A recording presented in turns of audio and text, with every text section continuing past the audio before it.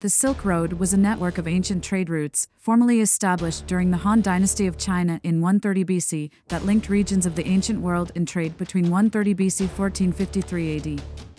The Silk Road was not a single route from east to west. My name is Francisca, and welcome to the Myths and Curiosities channel. Already leave your like, subscribe to the channel, and activate the bell so you don't miss any notifications. In the 19th century, a German archaeologist named Ferdinand von Richthofen established the name of one of the most famous trade and religious routes of all time, the so-called Silk Road. Before that name was chosen, this route, with more than 7,000 kilometers, had already been used for more than 10,000 years by adventurers, pilgrims, merchants, clerics, monarchs and soldiers who cut this extensive set of road on foot or on the back of animals, from the Syrian part of the Mediterranean Sea to the Chinese territories of Xiong. From west to east, these goods included horses, saddles and riding equipment, fruits, the vine and the grapes, dogs and other exotic and domestic animals, animal fur and fur, glass, wool blankets, rugs, carpets, textiles such as curtains, gold and silver, camels, slaves, weapons and armor.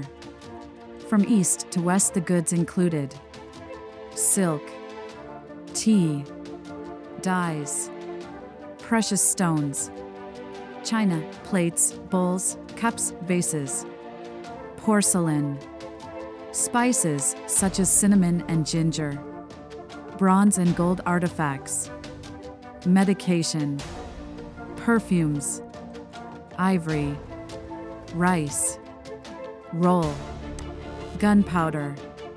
The net was used regularly from 130 BC, when the Han Dynasty, 202 BC 220 AD, officially opened trade with the West, until 1453 AD, when the Ottoman Empire boycotted trade with the West and closed the routes.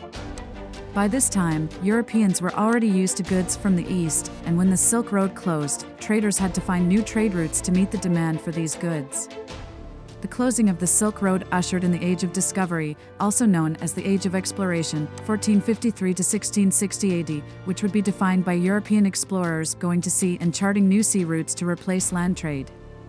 The Age of Discovery would impact cultures around the world as European ships claimed some lands in the name of their god and country and influenced others by introducing Western culture and religion, and at the same time these other nations influenced cultural traditions European. The Silk Road, from its opening to its closing, had such an impact on the development of world civilization that it is difficult to imagine the modern world without it. The history of the Silk Road predates the Han Dynasty in practice, however, as the Persian Royal Road, which would later serve as one of the main arteries of the Silk Road, was established during the Achaemenid Empire, c. 550 to 330 BC. The Persian Royal Road ran from Susa in northern Persia, modern-day Iran, to the Mediterranean Sea in Asia Minor, modern-day Turkey, and featured post offices along the route with fresh horses for envoys to quickly deliver messages across the empire. Herodotus, writing of the speed and efficiency of Persian messengers, stated that there is nothing in the world that travels faster than these Persian messengers. Neither snow, nor rain, nor heat, nor the darkness of night prevent these messengers from completing their assigned stages with maximum speed. These lines, centuries later, would form the creed of the United States Post Office. The Persians maintained the Royal Road carefully and, over time, expanded it to smaller secondary roads. These paths eventually crossed the Indian subcontinent, Mesopotamia, and Egypt. After Alexander the Great conquered the Persians, he established the city, later the Greek kingdom, of Alexandria Eskate in 339 BC in the Fergana Valley of Nab, modern Tajikistan. Leaving his wounded veterans in the city behind, Alexander moved on. Over time, these Macedonian warriors intermarried with the indigenous population, creating the Greco-Bactrian culture that flourished under the Seleucid Empire after Alexander's death. Under the Greco-Bactrian king Euthydemus I, r. 260 to 195 BC, the Greco-Bactrians extended their possessions. According to the Greek historian Strabo, 63 to 24 c, the Greeks extended their empire as far as Ceres. Beings was the name by which the Greeks and Romans knew China, meaning the land from which silk came in East Asia. It is thought, then, that the first contact between China and the West took place around the year 200 BC. China's Han Dynasty was regularly besieged by the nomadic Xiongnu tribes on its northern and western borders. In 138 BC, Emperor Wu sent his emissary Zhang Qian west to negotiate with the Yuezhi people for help in defeating the Xiongnu. Zhang Qian's expedition brought him into contact with many different cultures and civilizations in Central Asia, and among them those he designated the Daiyuan, the Great Ionians, who were the Greco-Bactrian descendants of the army of Alexander the Great. The Daiyuan had powerful horses, Zhang Qian reported to Wu, and these could be used effectively against the Xiongnu marauders. The aftermath of Zhang Qian's journey was not just greater contact between China and the West, but an organized and efficient program of breeding horses across the country to equip a cavalry. The horse has long been known in China and has been used in warfare for cavalry and chariots since the Shang Dynasty, 1600 to 1046 BC, but the Chinese admired the Western horse for its size and speed. With the Daiyuan's Western horse, the Han Dynasty defeated the Xiongnu. This success inspired Emperor Wu to speculate on what else could be gained for trade with the West, and the Silk Road was opened in 130 BC. Between 171 to 138 BC, Mithridates I of Parthia campaigned to expand and consolidate his kingdom in Mesopotamia. The Seleucid king Antiochus VII Sides, r. 138 to 129 BC, opposed this expansion and, also desiring revenge for the death of his brother Demetrius, waged war against the Parthian forces of Phraates II, Mithridates' successor. With Antiochus' defeat, Mesopotamia came under Parthian rule, and with it came control of the Silk Road. The Parthians then became the central intermediaries between China and the West. The Silk Road stretched from China through India, Asia Minor, to Mesopotamia, Egypt, mainland Africa, Greece, Rome, and Great Britain. The northern region of Mesopotamia, present-day Iran, became China's closest trading partner as part of the Parthian Empire, initiating important cultural exchanges. Paper, invented by the Chinese during the Han Dynasty, and gunpowder, also a Chinese invention, had a much greater impact on culture than silk. The rich spices of the East also contributed more than the fashion that emerged from the silk industry. Even so, by the time of the Roman Emperor Augustus, r. 27 BC 1480, trade between China and the West was firmly established, and silk was the most sought-after commodity in Egypt, Greece, and especially Rome. Before becoming Emperor Augustus, Octavian Caesar took advantage of the controversial topic of silk clothing to denounce his adversaries Mark Antony, L. 83 to 30 BC, and Cleopatra VII, L. 69 to 30 BC, as immoral. As both preferred Chinese silk, which was increasingly associated with licentiousness, Octavian exploited the bond to belittle his enemies. Octavian would triumph over Antony and Cleopatra. He could do nothing, however, to reduce silk's popularity. The Romans considered silk a vegetable product combed from trees and valued it for its weight in gold.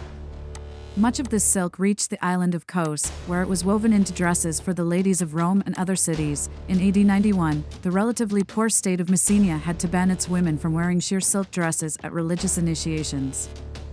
329. By the time of Seneca the Younger, L. 4 BC AD 65, conservative Romans were more ardent than Augustus in condemning Chinese silk as a moral dress for women and effeminate dress for men. These criticisms did nothing to stop the silk trade with Rome. However, the island of Kos became rich and luxurious through the manufacture of silk clothing. Italy enjoyed an unfavorable balance of trade, happily buying more than it sold, but still exported rich goods to China such as carpets, jewels, amber, metals, dyes, drugs, and glass. 328 to 329, until the time of Emperor Marcus Aurelius, r. 161-180 AD, silk was the most valued commodity in Rome. Even after Aurelius, silk remained popular, albeit increasingly expensive, until the fall of the Roman Empire in 476 CE. Rome outlived its eastern half, which came to be known as the Byzantine Empire and which continued the Roman passion for silk. Around AD 60, the West realized that silk was not grown on the trees of China, but was actually spun by silkworms. The Chinese had very purposefully kept the origin of silk a secret, and once discovered, they carefully guarded their silkworms and their silk harvesting process. the Byzantine Emperor Justinian, r. 527 to 565 c., tired of paying the exorbitant prices the Chinese demanded for silk, sent two emissaries, disguised as monks, to China to steal silkworms and smuggle them back to China. The West. The plan was successful and started the Byzantine silk industry.